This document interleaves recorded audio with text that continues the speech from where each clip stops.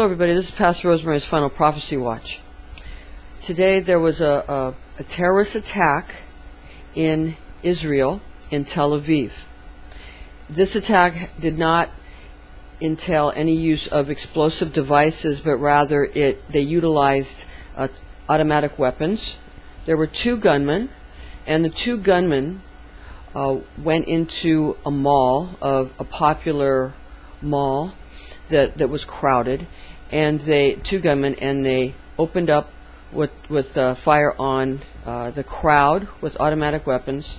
And later on they were found to have knives in them, but they used the automatic weapons. And as of right now, at least four people are dead, and there were several others. Some said 9, some said 7, that were some sources that were wounded, of the people that were shot by the two gunmen. Now, the two gunmen were said to be from Hebron, and they were said to have been dressed as Hasidic Jews with white shirts and black pants and that type of attire.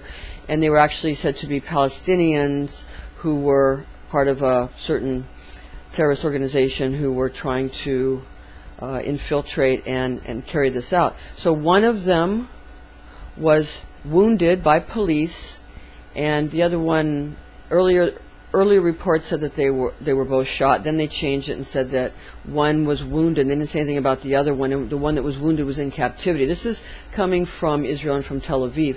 So the story's changing a little because it's dynamic, and some of these sources are Fox News and Channel 10 in Israel, and some of the other information is from Reuters. There was another source of information that we got this information from the International Fellowship of Christians and Jews. It's like a prayer fellowship. So we've gotten some of this information from that source because we subscribe to that particular prayer group.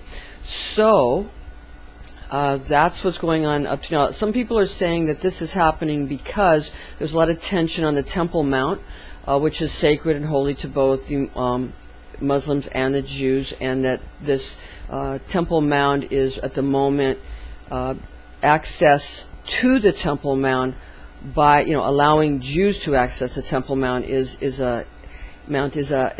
highly contested. It's a very difficult topic, and people are having difficulty about that. And this all gets into the possible building of the third temple, and if we have a building of the third temple there, or in an area adjacent to where the Dome of the Rock is, because I think the Dome of the Rock is in another courtyard, so that they could build the temple, the third temple, next to it. But anyway, that would really seal the fact that we're in the end times, the end of days. You notice it doesn't say end of the world. It says end of days. End days. So some of that could be the end of our being dazed and confused, or end of being in a state of hypnosis. Another thing could be that we're at the end of a certain way that time is counted.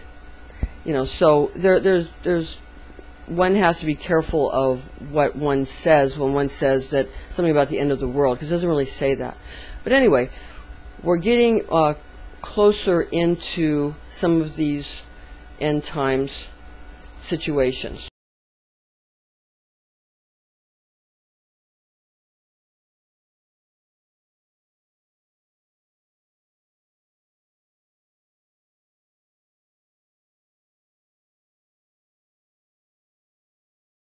Regarding some interesting facts about the date today, it's the day that this happened on Wednesday. It's June 8th of 2016, and June 8th of 2016, if you add up all the numbers, adds up to the number 23. And a lot of people feel that the number 23 has significance, certain mathematical significance, certain significance in numerology, that kind of characterization of that number. So it is interesting that this happened on a day that does add up to number 23. Another thing that is interesting is that we right now happen to be in the celebration of Ramadan. And Ramadan, not that that's directly connected, but there might be connections that are, for want of a better word, subliminal, where that's actually what's going on.